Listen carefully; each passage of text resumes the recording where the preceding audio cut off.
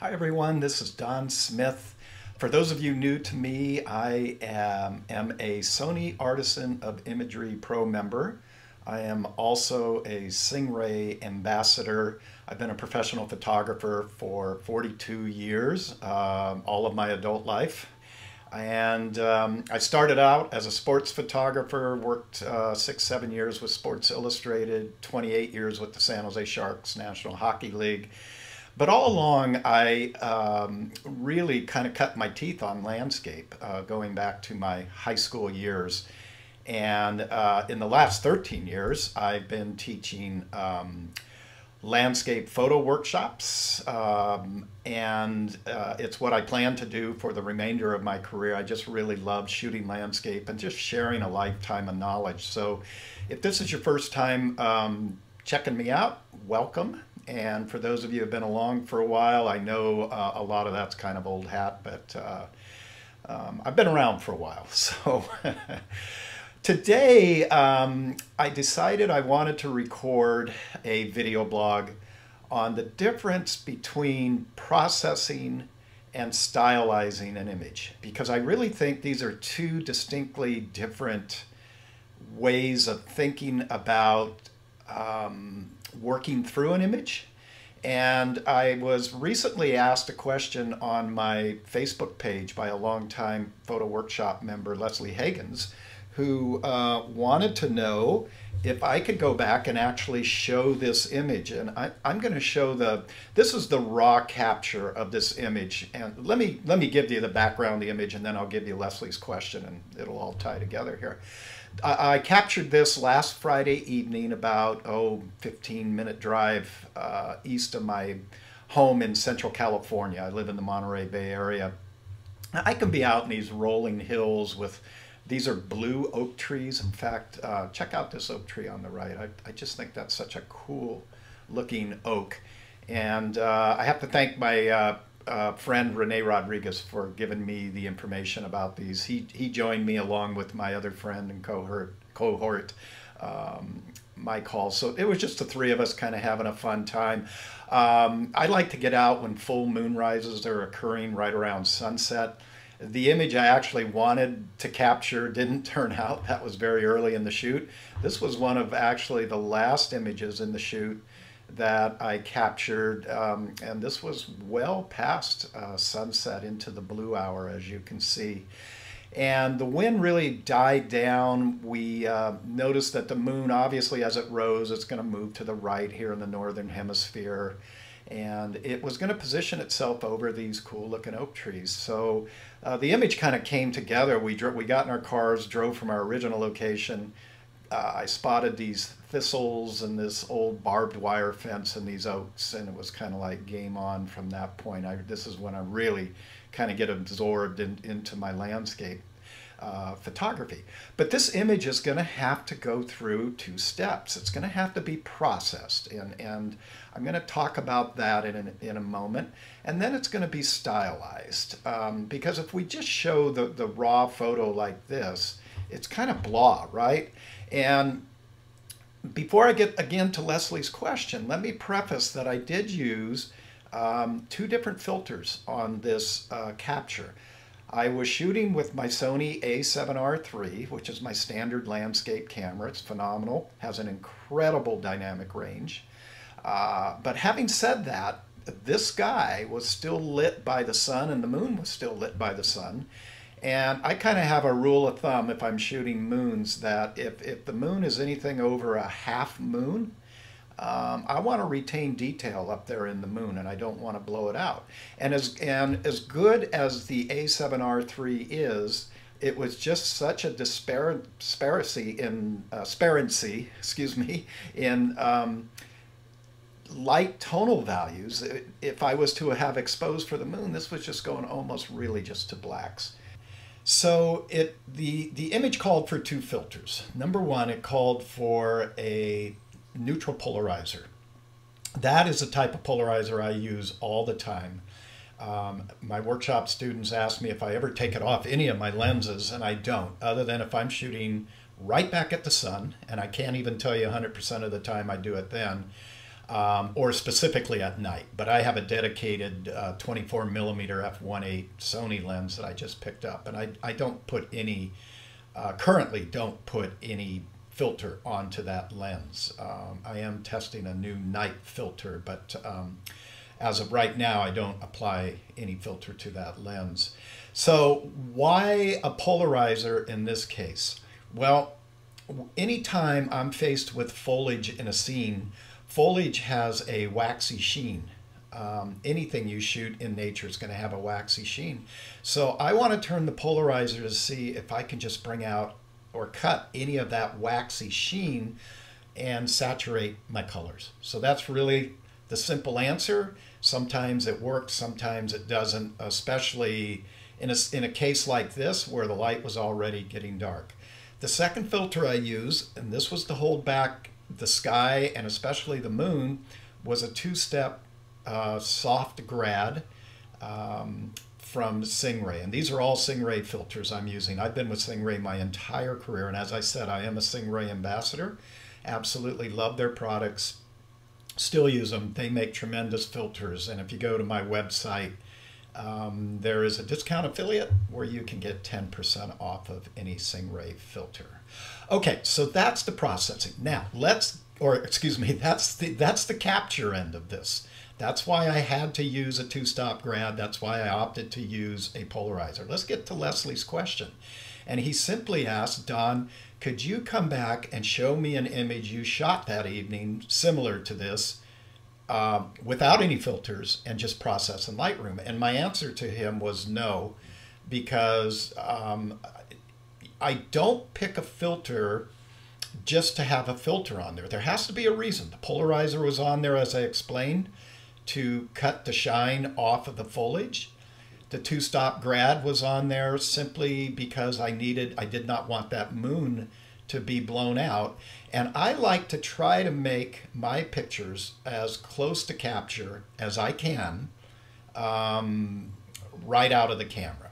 So this is the raw picture, okay? Pretty well balanced, but you know, it's obviously gonna need some processing. And I'm gonna click along here. And here was my finished image where I put in some stylization. So how did I get from this to this, okay? And that's what this video is going to be about. So first thing I want to do is I want to bring in this histogram, and I want you to look up here. First, I want you to look up here. I'm going to hover over these numbers. The key number I want you to see up here is that I shot this image at 3200 ISO. And the reason being, if we track along, is I needed the f16 for the depth of field because I was using a 24-105 Sony, and to frame this the way I wanted to, it was about 53 millimeters. So, you know, I was trying to use the hyperfocal point, which was probably right back up in here, but I was bracketing where I was placing that point and shooting. And that gave me 1/5 of a second, which there was a little bit of a breeze blowing, but I would just try to time the lulls. And I find that after the sun goes down, any type of foliage like flowers, or these are just little thistles that are in the landscape, the thermals, the heat rising off the earth tends to cool. So that's what's creating a lot of this bouncing around of this. And as the sun goes down, the ground naturally cools. It was a cool night out there, and these things started to steady out. So this is why I'm not so quick to leave right after sunset. I think some of the best shooting comes during that dusk hour, and conversely on the other end of the day at dawn. So I'm going to come up here because I shot this at 3200. I have a little rule that anything I do ISO wise that's 800 or higher, even though nowadays is really pretty clean, I still transfer it over here to DxO Photo Lab 2. I've been using this program. This is a full-blown raw processing program, but I really just use it for their prime noise reduction. And what I do is you come over to noise reduction, you're going to have what they call a fast or a prime.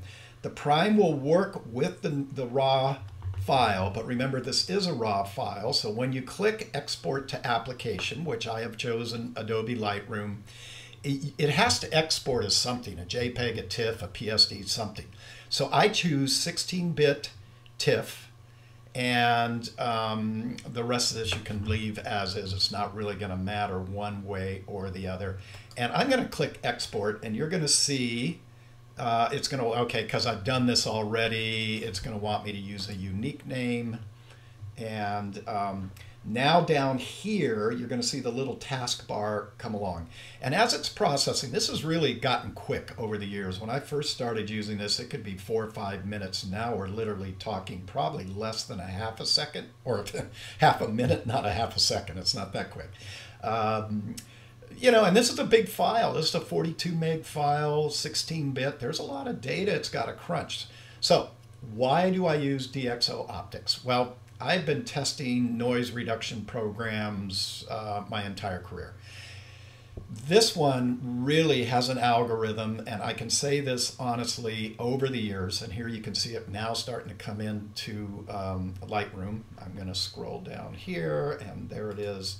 I'm going to double click on that so it comes up. I don't want to import it. I would at this point, but I've already done this, so for the sake of moving this along, well, we'll go ahead and import it again. What the heck? Okay.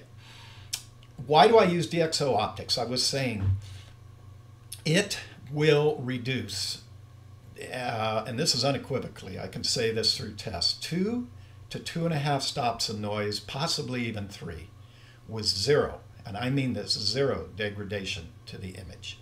And for those of you that have worked with various noise reduction programs, you know what I'm talking about. The more you start to reduce noise, the softer the image becomes. And you can see there is just no noise up in this blue area of the picture, and that's where you're going to typically tend to see the noise. I can scroll this along, and you can see I did a really good job at getting the focus good back in here. It's a little soft focus up in there, but that's okay. You know, we can live with that.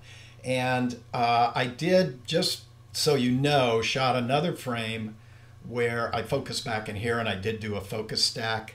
I'm not keen on focus stacking too much. I think the key for me is if I can get the foreground in good sharp focus, and this is a little soft, it's going to tend to look a little more natural to the eye. But I did have the picture where I could have done it either way.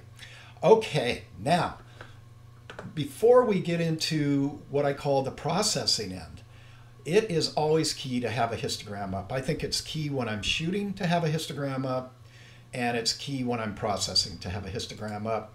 And if you don't know anything about a histogram, just know that the right side, this is broken up into 256 tones of black and white, from all the way to the left, which would be 000 in your red, green, and blue channel, all the way over to 255, red, green, and blue. So if you add 0 as a number, it comes up to 256 tones of black and white. And really, right in here is where all the heavy lifting is done for me.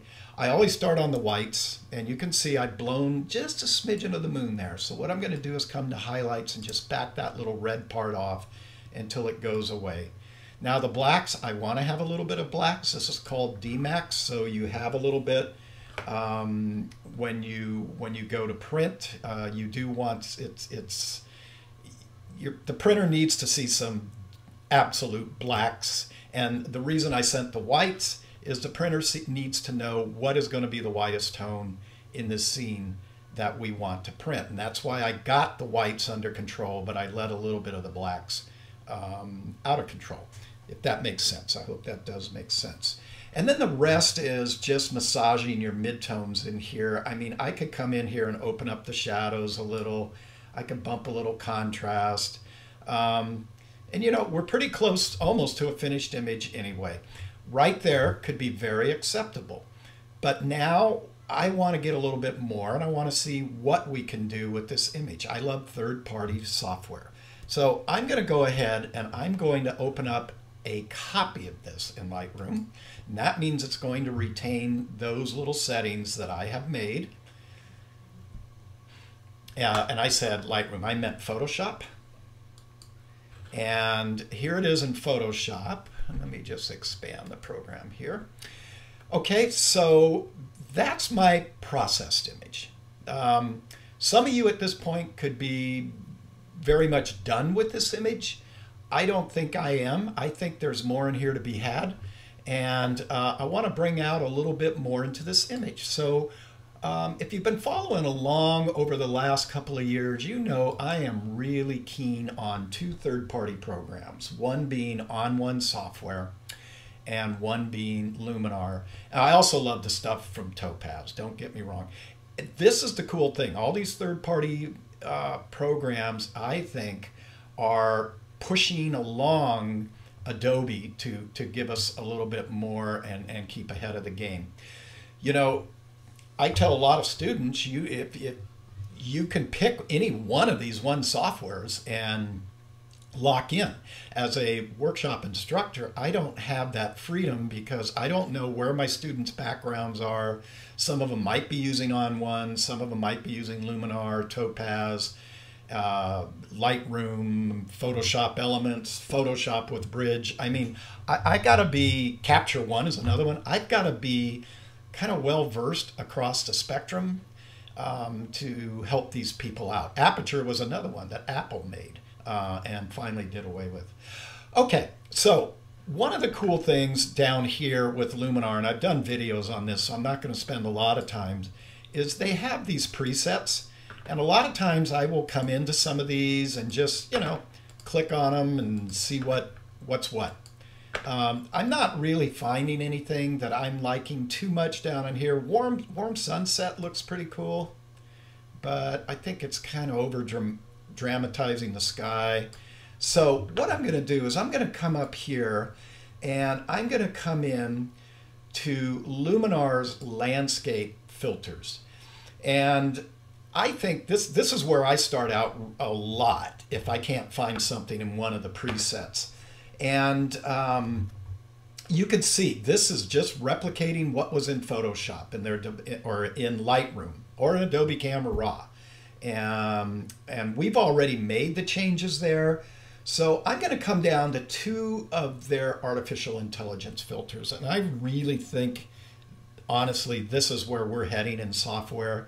The algorithms are being written to really kind of get inside a photographer's mindset of how we're trying to balance an image. And that's how I look at processing image. We're really trying to balance it out, tonal and color, and draw the eye where we want it to go. So the 2 key ones here that they currently have are Accent AI, and I'm just going to tug on that a little bit. And that does a pretty cool job of bringing up the foliage. So, you know, it's on a slider. You just go back and forth. I think maybe that's a little over the top. And I'm going to try now just seeing what would do with the sky.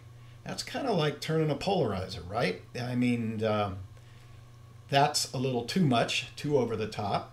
But I'm going to bring a little bit more out of that. I could use an adjustable gradient on this, but it's already been balanced in my shoot. And that's, again, why when I talked on the front end about using filters, I didn't want to lose this detail in the moon. So we can skip right over this. Vibrance, do I want to do anything there? Yuck, no, I don't. I'm just going to hit the X and take that one right out of there. Advanced contrast, I'm going to skip over that. One of them I'm going to come down to here is the polarizing filter. Excuse me, not the polarizing filter, the foliage enhancer. And this is really just going to look for any of the greens and kind of enhance them up. I do like that. Now, the one that always kind of amazes me, and I just try it out, and this is in Lightroom, it's getting into a lot of programs, is dehaze. And let's just kind of pull this one along and see what it does. And look at a little bit, I want you to keep the eye on the moon up there, what it's doing to it. It's cutting the haze of the cloud and revealing kind of the warmth of the moon to come through. So there's without, and there it is with. And remember, at any time, I can come here and I can brush in and out an effect. I can just brush it into a certain part of the picture. So that's kind of like masking. I can add a radial mask, a gradient mask. I can do a lot of stuff. So again, I am in the section now where I'm just stylizing this. I'm just trying to get a little bit more pop out of this image. Golden hour, let's see what that will do with it. It's going to try to warm the whole scene up. I think the scene is still a little too blue. And we'll just keep going along here. Structure, this is kind of like the new texture command that was just put into Lightroom. But I think everything in here is so sharp. I don't want to do radiance. That's going to give it a softer, more mystic feel. And I'm really not wanting to put a big vignette around it because it's going to vignette these corners up here. So I think at this point, I'm going to click apply. And as I said, I think it's way too blue, but I'm going to show you my method of getting the blues out. There's a lot of different ways of doing it. I'm going to bring this back into Photoshop, and this is why I do open it in and out of Photoshop. This is how I do my workflow. You can do it any way you want. This is a standalone program. You can bring it back into Lightroom, etc. But let me get the zoom tool here. You can see it's so blue, it's putting blue fringing around the trees here, and that's not natural. So here's the way I like dealing with it. I am going to come over here to my layers palette, and I'm going to come up to hue saturation. And Adobe has this little targeted adjustment tool right there, which is awesome. When you move it in here, it's an eyedropper. So when you click, you don't have to think about what color you're clicking on. Adobe will just pick it for you. And if I move to the right, I would amp those blues. Well, that's not what I want to do. I want to take that blue out a little bit. I don't want to reduce it all the way. I just want to tone it down just a smidgen. And I'm only taking this down about a -9. Okay, somewhere in there. All right. And I think things are looking a lot better just with that one click. It's just looking a little more neutral in there. You know, I can come in here now and maybe try another hue saturation layer and see if we can find anything warm. I'm going to come over here into these warmer grasses right on the edge here. Now it's picking up blue, cyan. So what this is telling me is this has a color cast, okay? So I'm going to go ahead and flatten these. Command Control E, or you can come up to Layer, Flatten Layers. And I'm going to open up Adobe Camera Raw. You can come up through the filter menu and do that. And I'm just going to have to take some blue out of there this way by taking my color temperature and just warming it up. And now I'm getting the overall look that I want in this picture. I don't think I have to mess with the tint, but that was going to be the only way I was going to get that blue out of there and warm this up a little more natural looking. Okay, I think there's one more thing I want to do on the stylization of this image, and it doesn't involve a vignette, as I said. I like to kind of darken things down on my own, so I'm taking this lasso tool and let me just kind of draw around in this area. I'm going to just do what I call a very loose selection. And I'm going to stick the cursor inside the selection and right click to feather. And I want this to be a nice smooth transition. So I'm going to go 300 pixels on this. And I'm going to come up and grab in my layers palette a curve adjustment. Take your targeted adjustment tool, come right inside where that marching ants, the marching ants are still active. They've just been hidden because I put an adjustment layer on there. And I'm going to darken that down, just pull that down a little bit to force the eye back up into the scene. So I'm really almost there. I'm going to flatten this layer. I'm going to add one more. I just want to try something here. This may work, this may not. I'm going to go into color balance, and I'm just going to take the reds a little bit more reddish. I don't want to go too much because it's,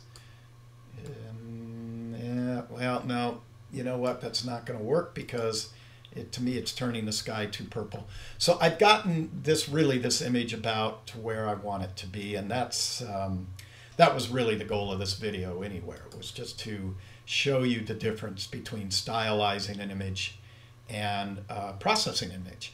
So the next time somebody comes up to you and says, hey, was that picture photoshopped? You know, I laugh at that. That's kind of like back in the black and white days when I was shooting neg film and somebody comes up to me, hey, did you print that image? I mean, you have to work on a raw file. I think all of you serious photographers out there know that. These are the people on social media that may not know that, you know. And yes, you do have to work on this image. I want to show you one other real cool trick, and then we're going to wrap this up. Up here in Photoshop, they have a selection tool. I want to see if I can kind of, because of the grad, I sort of cut, you can see these trees are darker than it's revealing the foliage in this part of the scene where the grad wasn't over it. So let me come up here under select, and I'm going to come here. You have two ways of doing this: color range, focus area. I'm going to come to color range. We're going to try to build a mask just on these trees right here. So I'm just going to click in on that tree, and then I'm going to move this fuzziness slider until I look into this box, and I can see that most of the trees are selected, okay? What's white is going to be selected, what black is not going to be. And I'm going to click OK. And that put the mask on this color balance layer. But what I want to do is I want to do a curves layer. Okay, so it comes up empty mask. Do I have to go through that procedure again? No, I can copy and paste this mask, and it's real simple on a Mac or a PC. Just hit the Command or Option key, Alt or Option, excuse me. Click on this mask, which I created, drag it up, and now I have that mask attached to my curves layer. And now I'm just going to come into one of these trees, and I'm going to lift up a little bit. And you can see it's starting to reveal the tree. Look at how much I've bent this command or this curve line back here. And if you don't know anything about curves, it's basically your level tool turned on a diagonal. So down here on the bottom left is blacks, up here on the top right is whites. And there's my control point there. If I come up about a quarter box, you can see this is broken up into quarters. I can steepen that, and every time I steepen a curve, I'm adding contrast to it. So now, let's turn this off, turn it on. You can see it's subtle, but it did bring out a little bit of those trees. Let's come back and add one more color balance. I'm going to Option-Alt click, and so I can take the mask there. And I'm just going to take the green up just a little bit in those trees. And there we go. Now I'm getting those oak trees to kind of come out. Do you see that? Because that's all controlled by the mask. So it's not affecting my blue sky up here. It's not affecting the grasses down in here. And it's not affecting anything down in here very much. So there you go. You know, I can flatten that down and now do my final little tweaks with it. I always will go back, and I'm going to open this back up into Adobe Camera Raw, which is your Lightroom Develop module. And I always come back and recheck my highlights and blacks, because anytime I'm making changes, you can see I opened up that moon. So we're just going to pull it back with the highlight slider. We kind of diminished our black, so we're going to bring a few in. And, you know, we're about ready to call this a finished print or a finished picture, you know. So there you go. I hope you've learned the difference with this video between what I term processing and what I term stylizing. I do go through this procedure with every image that I work on. Some I can get it all in one shot in Lightroom.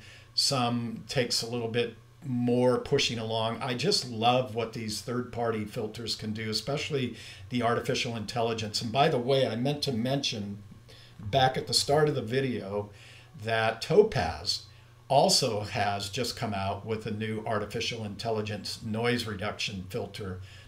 Pretty cool. You ought to go download that and check it out. And you can get to any of this software via my website, which is listed here below, donsmithphotography.com, and just click on the discount and affiliates link, and It just will step you right through to getting to where you need to go real quick and getting the discounts. I do not have a discount on DxO, Mark. I've contacted them. They don't seem to have an affiliate program, but the rest of them, I think you're good to go. All right, so that wraps up today's video. Leslie, I hope I've answered your question more in detail on why I use the filters on the front end. And I hope I explained to the rest of you not only that, but why I go through processing an image and what I consider processing, and then stylizing an image and finishing it off. So until next time, this is Don Smith. You take care.